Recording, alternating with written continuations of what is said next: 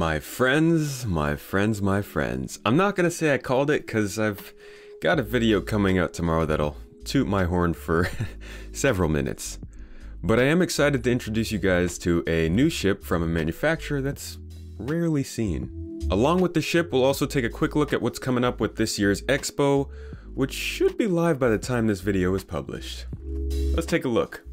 And thank you for coming to my Tomato Talk.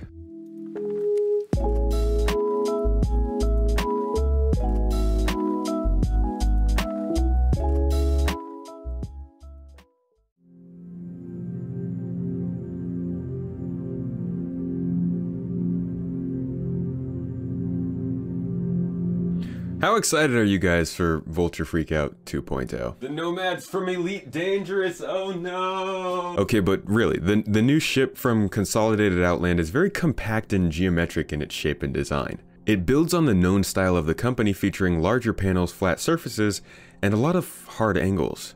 It goes a bit further by starting to introduce some of the technological prowess of the young company, with some sexy little ladder animations and hover tech rather than landing gear.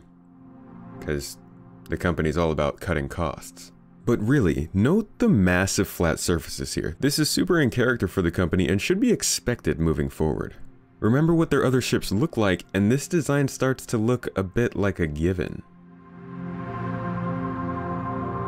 So what is this ship about? Well, it's an advanced starter, so it's small and mostly useless for making good money, but not entirely. With this ship, you'll get 24 SCU of storage, which means you can do enough cargo running to make enough to rent a small multi-crew ship within a day or two. But you aren't going to want to rely on it for very long, and you might not want to leave it parked unattended with the cargo being stored on the exterior of the ship. The most important thing to me about this ship is how it's going to steal market share from the Avenger-class ship. While many people believe we have enough small and starter ships, I am a strong believer that most of the diversity in spaceships needs to be more towards the smaller side of ships, because those are the ships that are most populous in the verse. Those are what most players will be flying, and those are what most NPC instances will be using as well.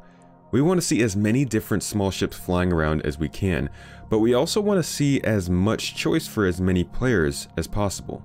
Because, like it or not, most players that play this game won't be getting to the level at which they'll be buying a Carrack or a Polaris, and a lot of those who do won't be able to afford keeping them flying, so they'll stick to the smaller ships.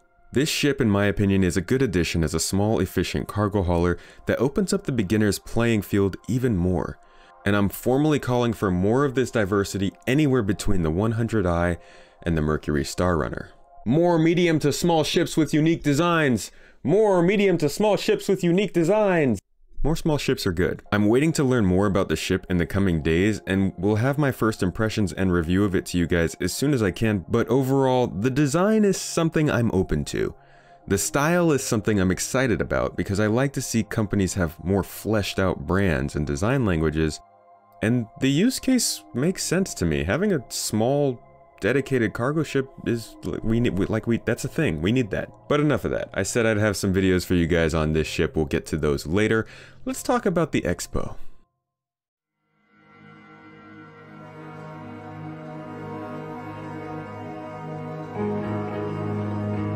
Next up, we gotta look at how CIG put work into improving the largest in-game event in the game.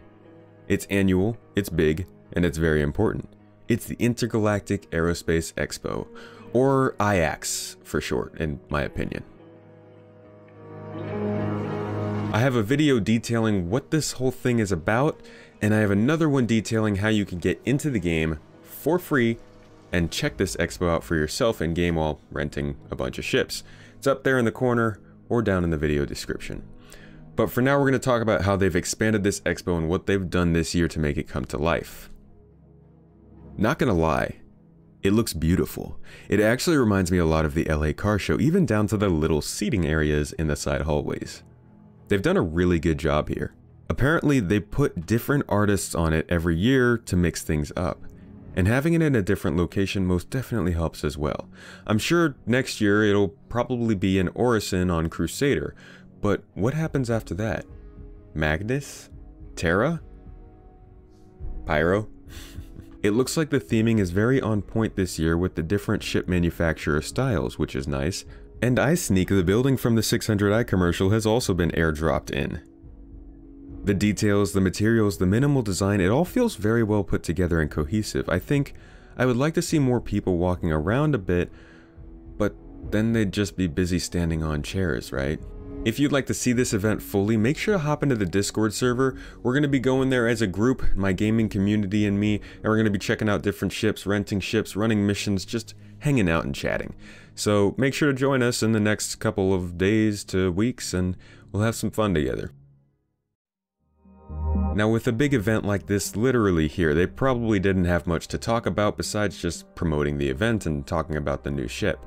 This happened last year as well, so I wouldn't expect too much juicy info to come out in the next couple of weeks, but you can always keep an eye out for some new ship information that I will for sure be covering here on the channel, and you could probably catch in different avenues throughout the next 10 to 15 days.